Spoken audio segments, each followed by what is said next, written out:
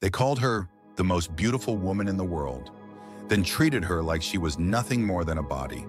But Hedy Lamarr was done being ornamental. Behind the Hollywood lights, behind the perfect face, lived a mind that would one day help invent the technology powering Wi-Fi, Bluetooth, and GPS. Born in 1914 in Austria, she escaped a controlling husband who sold weapons to Nazis. She ran to America, rebuilt herself as a star, and then did the unthinkable. She used her fame to hide her genius. While Hollywood paraded her beauty, Hedy spent her nights engineering, sketching blueprints on her dressing room floor.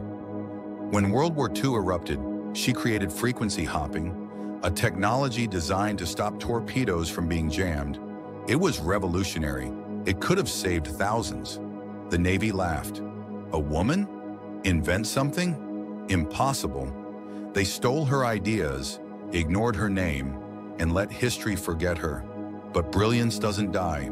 Today, the world runs on her mind, not her face. Hedy Lamarr didn't just break stereotypes. She rewrote what a woman could be. This is Chronicles of Spirit.